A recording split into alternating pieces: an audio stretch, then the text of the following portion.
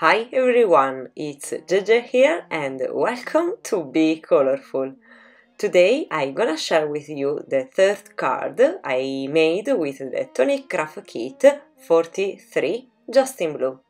It will be a very special card. In fact, for the card base I didn't use cardstock but an acetate sheet. You will see what fantastic effect I got. The basic idea can be replicated with any dye and paper you have, so you never have to limit your creativity, even if you don't have the supplies used in a video tutorial. Also, I'm gonna show you some techniques to use Gilding Flakes. So let's get started, because I can't wait to share these ideas with you, hoping you like them too.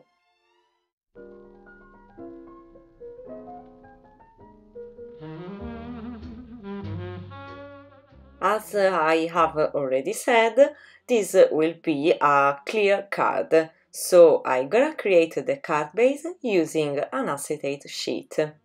In particular, I'm using these from the Craft Perfect, which are very thick. I cut out this sheet to make a card base in standard size, that's 4 1/4 by 5 1/2 inches. And let's start creating the decorative element of the card. Specifically, I'm going to use the corner die and the two oval frames to create a frame. The technique that I'm going to show you involves the use of Gilding Flakes on acetate. If you want other ideas on how to use this product, in the description I'm gonna leave you the links to the video in which I use, in various ways, the Gilding Flakes. In this case I'm going to die cut the figures on a double-sided adhesive sheet. This sheet have a protective film on both sides, which protect a thin layer of clear double-sided adhesive. So I'm going to die cut first two corners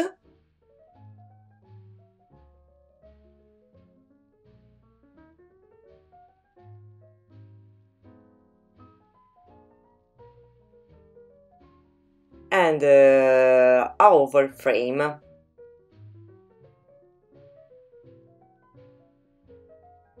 Now I'm going to remove the protective film from the back of the die cut and attach them onto the acetate card base.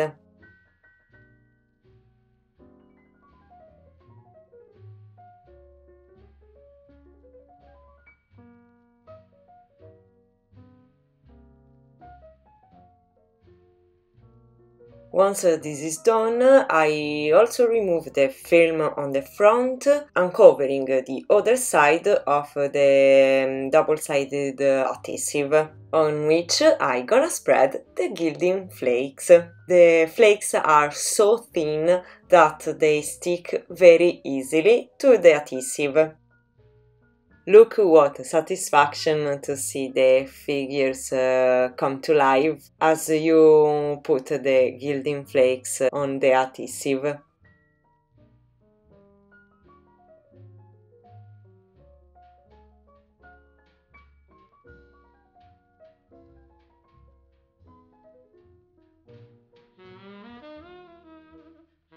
I'm going to clean up, and I remove the little bitten pieces using a stiff bristle brush, even a dust cloth like Swiffer.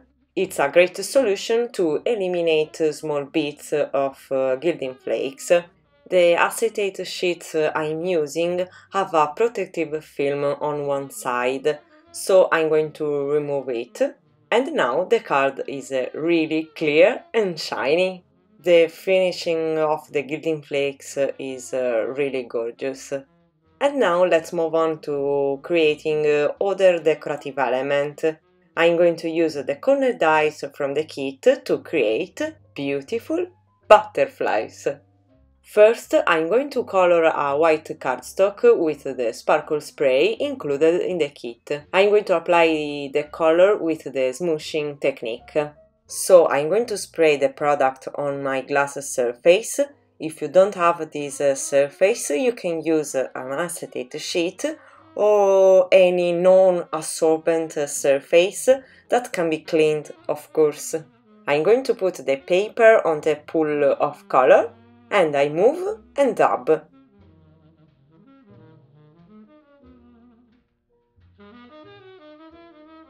I'm going to dry with an embossing tool to speed up the process. And I proceed to die cut the panel with the corner dies. To be precise, I'm going to die cut the figure 4 times, 2 for each die. Then Next, I'd like to add another wing to the butterflies to create a more elaborate decoration with moving lines. So, on other piece of acetate, I'm going to attach a piece of double-sided adhesive sheet, removing the protective film from one of the 2 sides. Finally, I'm going to die cut the 2 corners together with the coordinated dies. For the die cutting, I'm going to use the C6 precision plate, since I'm die cutting on acetate. This plate solves the problem. If you don't have the C6 precision plate, you can put a piece of cardstock in your sandwich. Maybe try various thicknesses until you find the one that will cut the acetate sheet correctly. This solution can be also applied to other brands of die cutter machines. Each company sells its own precision metal plate, but the cardstock solution is applicable for all types of die cutter machines. Instead of acetate, you can use cardstock. I prefer to use acetate in such a way that the silver of the Gilding Flakes is visible on the back of the card as well. On the cardstock, you can always apply the sticker on both sides of the figure, obtaining the same look. Well, back to us. Now I'm going to remove the top film of the double-sided adhesive sheet and apply the Gilding Flakes.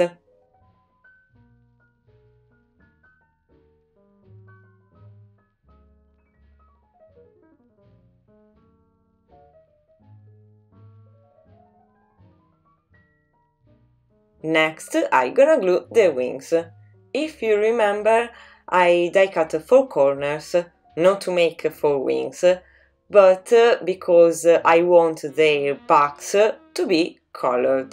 The card is clear, so I want to finish the back of the decorations as well.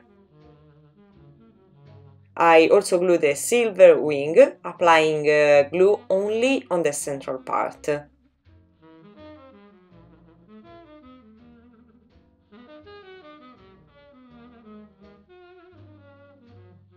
And we have created our butterflies with corner dies.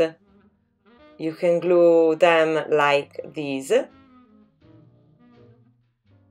or make 2 butterflies like this. In any case, we need the body for the butterflies. That I will get it from a butterfly shaped die. If you don't have any butterfly dies, you can draw the body and cut it out, or you can use gems or pearls. The antennas can be made with thin strips of paper, and you can model them with the killing technique. In short, the sky is the limit. Back to us, I die cut 2 butterflies on white cardstock, And now I'm going to separate the wings from the body. If you are going to create a whole butterfly, the creation of the body and here. But I'm gonna arrange the butterflies in this way, therefore in a side view. For this reason, I prefer that the antennas are positioned differently. I simply remove one of the antennas from the body.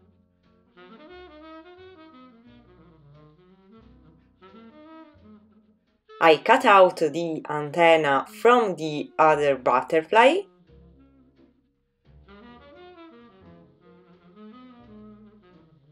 And I'm going to glue it to the body in the same direction as the antenna I left.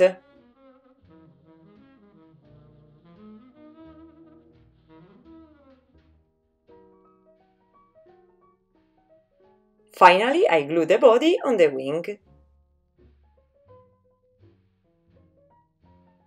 I am going to repeat the same process for the second butterfly as well, reversing the direction of the antennas.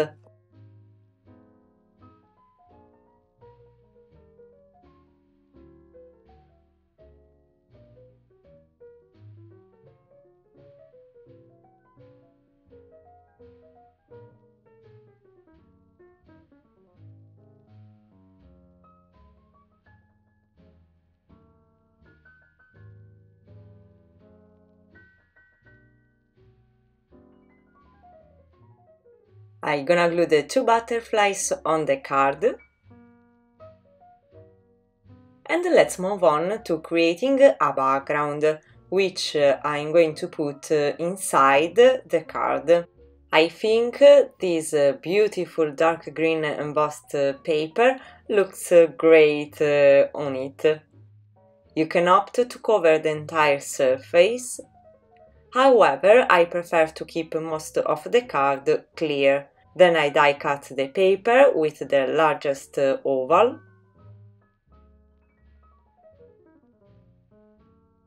I'm sorry, I don't know how that could be possible, but I haven't recorded anything, or I accidentally deleted the video. Incredible. Well, so I'll try to explain what I did. First of all, I die cut an oval and glued it inside the card, paying attention to center it. Then I die cut two more ovals, always with the same die, on white cardstock, gluing them on the back of the card, as you can see in the photos. In this way, you will have the space to write your personal message. As you can see, the white ovals are perfectly aligned with the green oval inside the card, thus they will not be visible if you look at the card from the front. Now I'm going to glue the sentiment, which I die cut on white cardstock, on which I applied the double-sided adhesive sheet and then applied the Gilding Flakes, exactly as I did before to create the butterfly wings. As finishing touches for this card, I'm going to create a few drops with the Nuvo Dream Drops included in the kit, following the shape of the frame.